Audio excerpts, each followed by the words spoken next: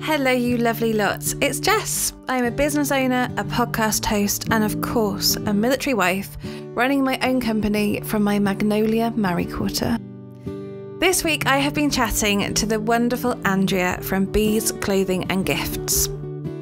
So yeah, I suppose in some ways it's forced me almost into finding my own thing, because if Matt wasn't in the military, I'd probably be doing this. But I'm really glad that I am because I'm really enjoying it. And it's probably taken, we've been going just over a year now. I think it's only been in the last sort of maybe 3 months that I've actually thought, I can do this. I am doing it and I'm doing it well. Bees Clothing and Gifts is one of those companies that is run with an awful lot of love. Andrea creates some fab merchandise that is on trend, really innovative, and most importantly, won't leave you in hot water with the intellectual property officers. She's very switched on about business and giving back, so you'll learn a lot about year one and how to add a charitable arm to commercial sales. I really hope you enjoy this episode. Hello, Andrea, and thank you so much for joining me today. So could you tell us a little bit about your company? So it actually started by mistake almost. I've been self-employed on and off through the years of obviously having a husband serving and not being able to get a job. I've done various things, but our youngest daughter has a rare syndrome. And when she got her new wheelchair in April 2016, 17, I don't know what year we're on now. We couldn't find any wheelchair decals that we didn't have to buy in bulk, didn't have to spend 50, 60 pounds on. So Matt went off to go and find some, and he actually came back with a vinyl cutter and said, we're going to make our own. And it kind of went from there, really. We just then thought actually we could maybe do clothing for the charity that helps support our daughter, the CDLS Foundation. Yeah, so we started to produce clothing for them, and we needed a page on Facebook so people could find us. And then we were like, well, why don't we just do other stuff? So it kind of went from T-shirts to bags to stickers to decals. I just do, if I can print on it and it's not trademarked or licensed, then I will. And you do lots of stuff for different companies. So you mentioned you do T-shirts. I've noticed you've started doing wine glasses on your Instagram. What are your most popular, and who are the sorts of companies that you create stuff for? I have a lot of local businesses actually, and I think that's come from Instagram. Just sort of putting myself out there locally as well. Work polo shirts, T-shirts. A lot of return customers from the CDLS Foundation that buy their CDLS T-shirts, they'll come back and buy other stuff, which is always good. You're like a returning customer, you're doing something right. Yeah, so it's a complete mixed bag, really. Obviously, some of the military wives. We've had a couple of orders from camp as well. But I think because I work from home, although I have the same equipment, sometimes some people can be a little bit unsure. Am I real? And that sort of puts a bit of doubt in yourself as well. Well, am I real? Am I doing it right? But I am, and hopefully my customers would agree that they love their stuff. Yeah, I think we all have a little bit of that when we're working from home and doing it for ourselves, is that sometimes it doesn't feel like a real business, but actually the reality is that we're producing amazing things. They can see the quality of it and how brilliant it is, and actually we all need to start changing our mindset around that and being a little bit more confident. And I think military life sort of batters it out of you slightly. I've had that in the past where I've sort of lost my way, and I've spoken about that quite a lot. Has military life had that effect on you, or has it actually been a positive, and has it helped you build your business? A bit of both, really. It is really hard because when you move and you're in a new area, and I think being older now as well. Matt joined fairly old anyway. He was 22 when he joined, and I'm 2 years older than him. So we were kind of out the loop already. So it's really hard moving to a new area and finding your feet and finding that job or setting up your new business. So yeah, I suppose in some ways it's forced me almost into finding my own thing. Because if Matt wasn't in the military, I wouldn't probably be doing this. But I'm really glad that I am because I'm really enjoying it. And it's probably taken, we've been going just over a year now. I think it's only been in the last sort of maybe 3 months that I've actually thought, yeah, I can do this. I am doing it, and and I'm doing it well. So yeah, it is really hard with the military, but I suppose also it does force you to do other things, come out of your comfort zone. Yeah, no, military life, it does, it gets in the way, but also it sort of encourages us. So the RAF has their motto, which is in Latin, and I'm not going to try and say that, but translated, it's from through adversity to the stars, which is kind of a motto in our marriage as well, because there's an awful lot of adversity, and we end up doing an awful lot of getting through deployments and operations, and it is a tough one, but actually it's worth it. And you've got to sort of play your way through this military life, and you find yourself doing these things that you probably wouldn't necessarily do if you weren't married to somebody in the military. For example, starting your own business. And I love my business, and it sounds like you love yours too. Yeah. But what is it in particular that you like best about it? I love when people contact me and they sort of say, I don't know, I really like this wording, or this is how I feel, but I don't know, what can you do? And, hands up, I am not a graphic designer. I buy a lot of my, especially a lot of the pictures and, some fonts I'll buy in, especially for a customer, obviously with commercial licenses, because I'm not a graphic designer. But I love putting something together for somebody and then going, here, this is, and they're like, oh my, that's what I was thinking. So I kind of, I wouldn't say I'm a really creative person, but actually it's given me that, like, well, maybe I am quite creative, really. It's really funny because obviously a lot of my equipment is very techy. I am not very techy at all. Our new printer is absolutely amazing. It prints onto vinyl, so I can, print people's logos and things like that. I'm so scared of it. It's unreal. I'm getting there, though. I am getting there. Probably not a good selling point to anybody. I can work it and it works really well, but I'm always very frightened of so I think that's the thing. I do love making people's items. It's probably not, it takes me a long, I like to go backwards and forwards making sure I'm doing the right thing as well, so I probably sometimes need to not do that so much. But I like that then the customers ends up with what they want, really, rather than me saying this is what you're going to have. I think that kind of hopefully sets me apart from some other companies, that real personal touch, I suppose. And that's really important. It makes such a difference when you are building a business, because people like to work with people. They don't want to work with big corporates. And that personal touch, I like it. I think it's really important. And the fact that you're doing it and it's commercially sound and people are happy with the work just says it all, really. I love your Instagram. Everybody needs to go and follow your Instagram because it's full of the most amazing pictures. Thank you. Some of them are a bit cheeky, but they're really good fun. And also for a girl who has bodged together a podcast series and learned it as she has gone, it is completely fine that anybody in business everybody is learning their way. We are all winging it. So don't be, if anybody's out there who's got a new printer, has got a new bit of kit, just give it a go. You can't really break it too much in theory. So just go for it, because everybody's learned this stuff and everybody has to learn it. And we, as business owners, we are the multi-hyphen and we have to do all these little things. We have to learn all these little things. And that's part of the joy of running a business. So you mentioned before about your daughter and how she is the inspiration of your company. Yeah. You have a charitable element to how you're making a profit, and you're raising funds for the CDLS Foundation. Yeah. So can you tell me about the work that they do and why it's really important for you to support them? Yeah. So Emma wasn't diagnosed until she was 3, and it was actually through the foundation. They run conferences twice a year throughout the UK and Ireland.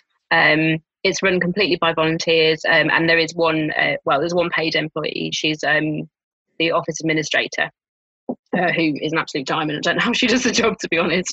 They kind of put families together. They put on talks, and they actually, we have consults with doctors as well, that work in the NHS, but they part of the foundation. A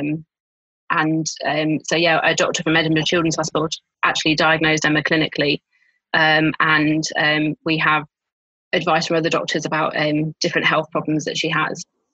So it's really important, but because they're so small, they get no funding from outside. It's basically the families. I think there's about 300 to 400 families in the UK that have a child affected with Cornelia de Lange. So it's really rare. So it's kind of all of us helping them keep going. There wasn't anybody producing merchandise for them. And I would love to be able to do it for free, but I can't afford to. So we had a chat to them, and they're happy for us to use obviously their logo on their, on their products. We try and keep to the same colours, which are purple for CDLS, sometimes green, sometimes white, because they're the colours associated as well. And for every item we sell that with the CDLS logo on it, we donate £1 to the charity. So it's not masses of money, but it gets awareness out there as well. Because we still go to some appointments where the doctors have never heard of it, or they don't want to listen about it. So I've got a t-shirt that says "Advocate like a mother," and it's got a very strong woman on the front with a CDLS tattoo on her arm. Sometimes that might come across as a bit of aggressive, but I think that gets my point across when I'm there. I suppose we support them as much as we can with getting those donations and getting awareness, really. And like I say, I wish I could do more, but I can't afford to. And you built it into a business, which is really important. And in series 2, I talked to Asali about how she's built charities into her business and how she donates to them. And it's really important, and spreading awareness. So if there was one thing that you wanted to tell everybody about the syndrome, then what would it be? That they are the most amazing children who absolutely battle on through all their complications, and they are so happy generally. They've always got an amazing smile. Just have a Google. Have a Google of Cornelia de Lange syndrome, and just making one person aware, really. You might be a nurse or a doctor or a patient in a waiting room and think, I recognise that face, because they do look very similar. So yeah, I did a little bit of reading about it before I chatted to you, because I like to know my guests inside and out. And it's a very rare thing to have, and there isn't much awareness about it. So I think what you're doing is really important, and fair play to you. Does Emma still have stickers on her wheelchair? She does, yeah. They're still there. She's not too grown up for that yet. No. And are you still designing them for her? Yeah. So they're actually still, the ones that she had originally are still there. So it's just her name, and there's a fairy and a butterfly. And we've done stickers for the car as well, which are quite cute. So if anyone needs disability stickers, again, if you can't find what you're after, I will make it for you. So Emma's got a princess in a wheelchair on the back of our car, wheelchair person with a hat on, with a crown on. It says princess on board. Yeah, that's kind of our thing, really. You think it, these will print it. So I love that. My mum's in a wheelchair, and I'm going to get her some stickers. I'm not sure how well that will go down, but Christmas is coming, so you might just have to make it. So this podcast is mostly about business and the positives of military life. Yeah. You are in your first year. What business tips have you learned in this first year that you'd like to pass on to somebody? Probably don't do what we did, which was just go with it. I mean, in some ways that's quite good, because we didn't really have a business plan. Well, we had no business plan. We just bought the stuff to do Emma's wheelchair and went from there. So I think you always need to have a good idea that you believe in. There's no point going with it and thinking, I don't know if this is, always have but maybe keep on top of your books, because I've just done my first year's accounts and just sat through, loads of receipts and invoices. Don't do that. Yeah, I should have known that from being self-employed previously. Don't do that. You need to do it every week or month. Try and be organised. Find out what your customers want as well, which with me it is kind of tricky, because I don't make a product as such. I make what people want. So, that can be quite hard marketing yourself, because I don't have here you go, here's a such and such, so it's all very varied. So that, that can maybe be quite tricky. I do sometimes think, should I have just had one product? Should I have just gone with a t-shirt with a certain quote on it? But that'd be a bit boring, I think. I like a bit of variety. And it's true, when you're working your business every day, you don't want it to be boring. And also it's your own business, so you can actually do what you want. But there has to be an element of being organised, and there has to be an element of not just providing stuff for the sake of providing stuff. Because people do need to buy it, and that's quite a delicate balance. Yeah, and I don't. I know, sometimes that's harder for customers as well. I don't hold stock, I have a few random pieces, but so people do have to wait for their items because I have to order them in and then obviously produce them for them. But yeah, I didn't want to hoard loads of things because financially that's not great. Obviously living in a quarter, that's not great because there was absolutely nowhere to store anything extra. Yeah, but it all comes down to organisation, and obviously we've learned a lot of that along the way of making sure we are organised. I try and have set days for admin now and set days for when I go to the post office and all that, all that kind of thing. So you have to kind of make sure you can fit that into your life, I suppose, which is tricky with deployments and children. Dogs. And it's probably the best way to do it, actually, to segregate your week in that way and to have a sort of set time for certain things. And then if it all goes crazy with a dog or a child or a deployment, you can shuffle stuff. Yeah. Which is the joy of self-employment. So you are living in a married quarter and you're running a business as a military spouse. But what have been the highs and the lows of running a business so far? Highs are probably getting that customer feedback, I think. Creating something that somebody loves that they haven't been able to get elsewhere, or finding a network of people as well. That's been a real high, because I was on a bit of a low at the end of the last year, beginning of this year. Emma's got quite a lot of health problems. There's a few more just come up, and you kind of do that whole, is it worth it? Do I keep going? And I found a lovely group of people on Facebook and Instagram, and obviously yourself is being one of those, military mums in business who have been amazing as well. They've really picked me up over the last couple of months, I think. So yeah, that's definitely been high, networking. I think I've covered loads in that as well, is it is really hard, the military side, the health side for Emma. That all obviously falls on, and you think, I'm tired, but I've still got work to do. I want to take on more customers, but I can't take on more customers, but I think now, and it's that self-belief as well. I think you just have to believe in what you're doing. And I think that, I am there now. And yeah, I suppose that's probably my biggest high of the year, actually finding other people that feel the same and all actually encouraging each other to, we can do this, we've got this, that's probably, the biggest high of the year. And you're right, there's a huge community, and there's loads of us slogging away in our Magnolia Married Quarters who want to look after each other and want to support each other. And it's not a competitive world at all. We just want to make sure that everybody can achieve what they want to achieve. And because I've gone through hard times and I've learned things the hard way, and it would be silly for somebody else to go through that as well. Yeah. I might as well make it a little bit easier for them. So it's a great place. It's a great community. There's quite a few communities on Facebook that you should hunt out, and it is a place to be. So now that you have found us and you have your support network, what is the plan? So where will Bees be in 5 years' time? In 5 years' time, it would be really nice actually to, maybe I won't be working at home anymore. Maybe I will have a little space. Maybe. A lot of that will depend on obviously Emma, because it is really tricky juggling appointments and things anyway. So being at home is good for that. I'd like to be quite, I suppose, well known. People think, oh yeah, let's, I need a t-shirt, or we need work stuff, or camp to say, oh, actually, we need t-shirts, let's go with the local, spouse instead. Yeah, so I'd like to be me still providing that that customer service, I suppose, but hopefully on a bigger scale. It would be nice to maybe financially contribute towards the household again. So we're reaching the end, but before we go, I always make my poor suffering guests go through the quickfire questions. They're not too painful, I promise. It'll be okay. Are you ready? I am, but I'm not very quick, am I? Don't worry, it's going to be an interesting answer no matter what you say, so do not worry.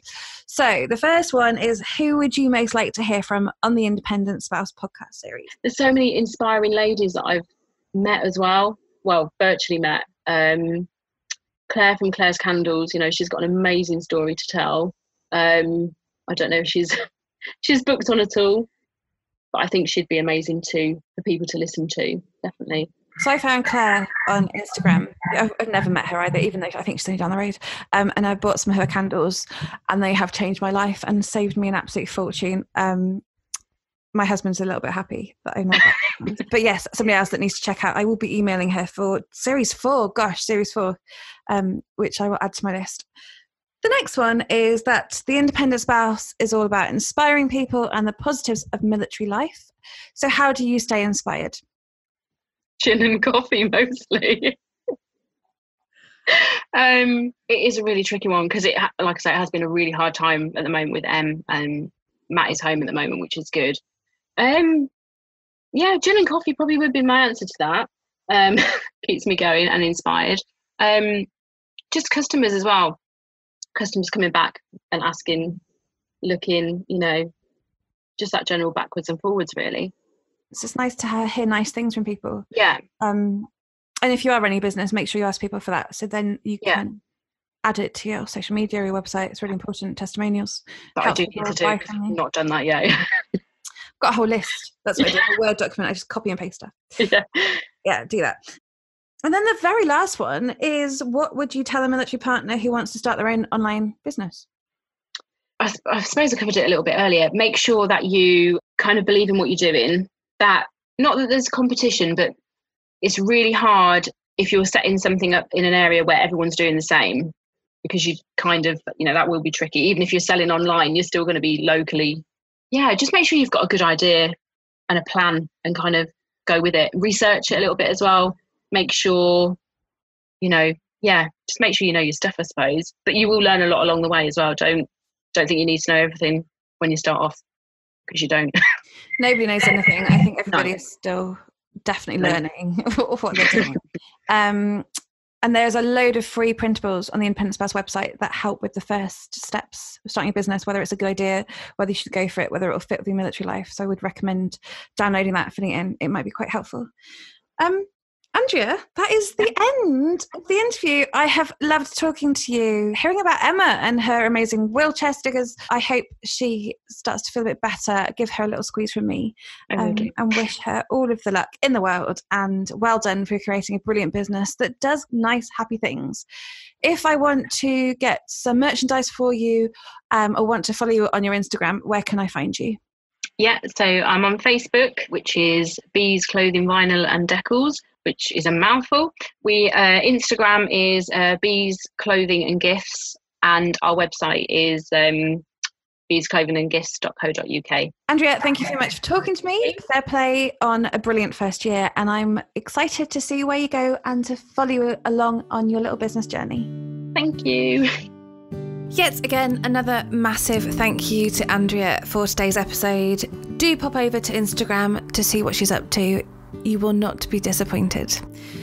And while you're there, head over to the Independent Spouse Instagram feed, where you will find more information about next week's virtual networking event. Virtual networking is a free online event for military spouses running their own business. You'll get access to other military spouses and partners running their business from all over the world. Come and join us next week. It is completely free, it is focused, and I promise you'll get something out of it. Be brave, take that step, come and sign up for some virtual networking. Head over to www.theindependentspouse.co.uk for more information about the virtual networking, along with those free business printables that I mentioned earlier to download and fill out. There's also a load of blogs, a load of videos, and a lot of help for you and your magnolia walled business. So apart from that event, I will also be back next week with another episode. This time it is with the lovely Gillian from Gillian Jones Designs. So I shall see you then.